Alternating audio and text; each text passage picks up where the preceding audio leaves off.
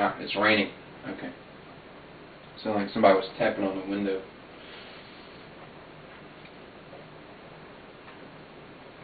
Lots and lots of rain.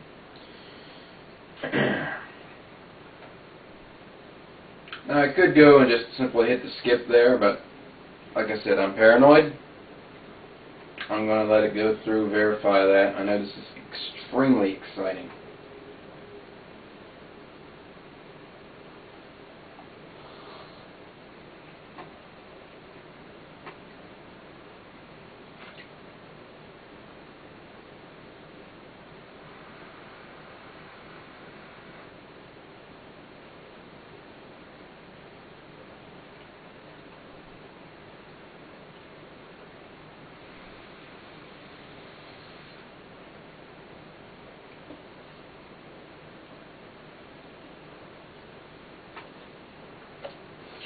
So I have all the features on here. Your new OS X Leopard. What I really want to see is the new Spaces feature. That I believe I could be using a lot. Kind of one of the, I guess you could say, a little annoying thing with OS X Leopard, or not Leopard, but just OS X in general. You have lots of windows you open up. At least I end up with lots of windows open. Maybe it's a habit from being a Windows user for ages, but end up with tons of windows open, and usually they're kind of related to some stuff. You know, I'm going through and doing some stuff with web pages. Another set will be all related to me doing my work orders for the day, stuff like that. And I think that Spaces feature could be really useful for that, because I can separate those out and I can just switch between those different workspaces.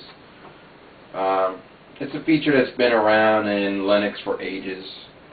I remember that feature on an old copy of Red Hat. I think it was version 5 or something like that. I had many years ago. I think it was like 96 or 98, something like that. I can't remember. But it was a long time ago. So it's not an original feature. You have to say they did probably swipe that from Linux, but it's good to have that now.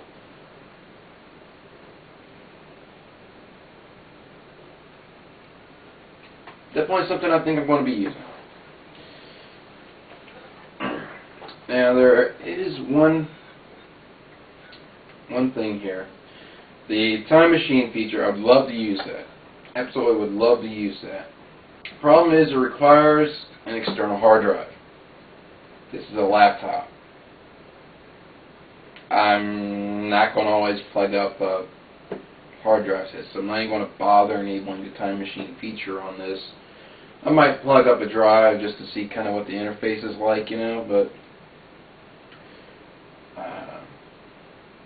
as far as the actual feature itself, I'm not going to be using it on a laptop. It's crazy, because while your drive isn't connected, it's not going to be backing this stuff up. You're not going to have the different copies, so the time machine feature really wasn't going to be used. So also remembering to constantly connect that drive every time you're going to plug it up to use it, not going to work. Now you could go through, this is just theory now, I haven't obviously tried it. I'm guessing you might be able to take your hard drive, partition it, and set a portion of that to be used by Time Machine. Just a theory, you probably could do that. Haven't tried it yet, obviously, and installing it for the first time. But I would assume you could do that. And then have Time Machine just sitting there. That way you could have kind of an archive copy of your files. You can use the Time Machine, go back and get them. But I'm assuming you could do that.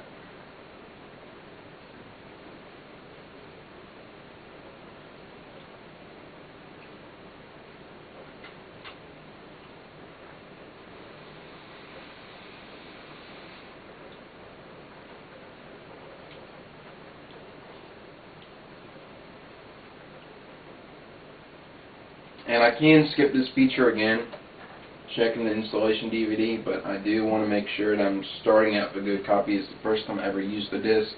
If I'd used it, a couple times before, I'd just go ahead and just skip it. But I've never used this particular DVD before, so I want to verify that this disc is in good working order. There's no damages in it, no corruption. Because that would really ruin your day. Okay, yeah, I'm going to upgrade to Leopard. Disc was damaged. Really ruin your day.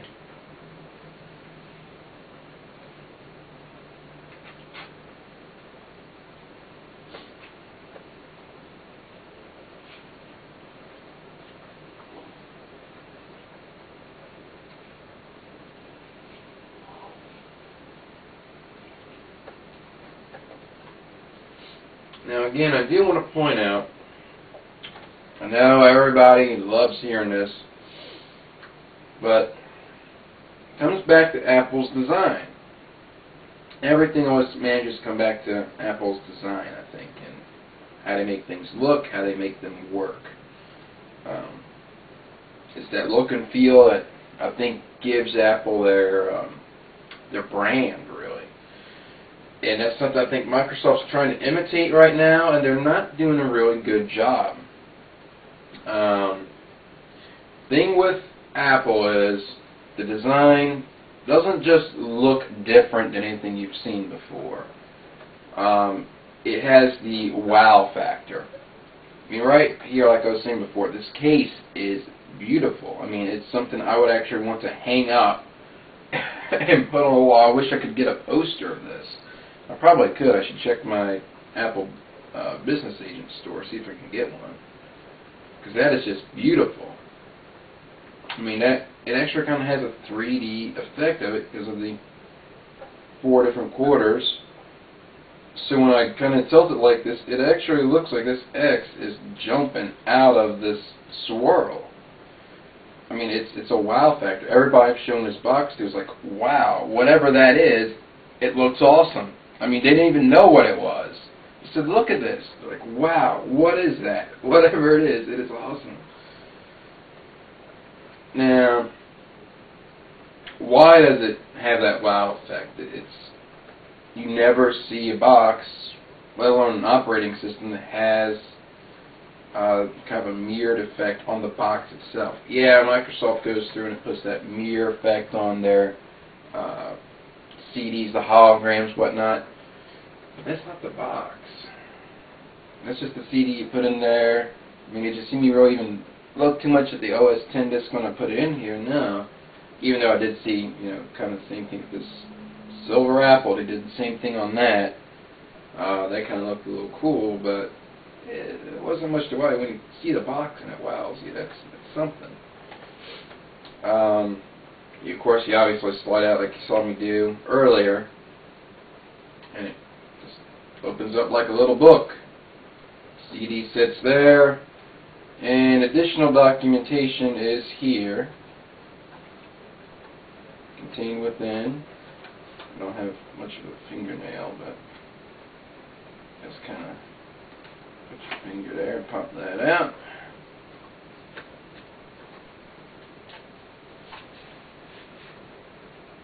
And again, another common sense design, you're going to slide it out, And of course, you do get your Apple stickers. I already put one on my door here, so. But pretty much just the manual here, going over some of the features in here. The new improved Finder, that's going to be fun to play with. The downloads, the stack feature, whatnot. I'm not too sure I'm going to use that a lot. Something that just looks cool, I think.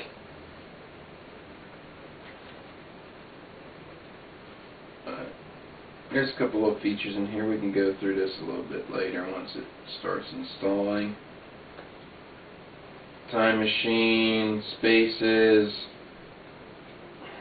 They always advertise new features in Mail. Personally, I don't use Mail. I find it a little weak. I prefer my Thunderbird.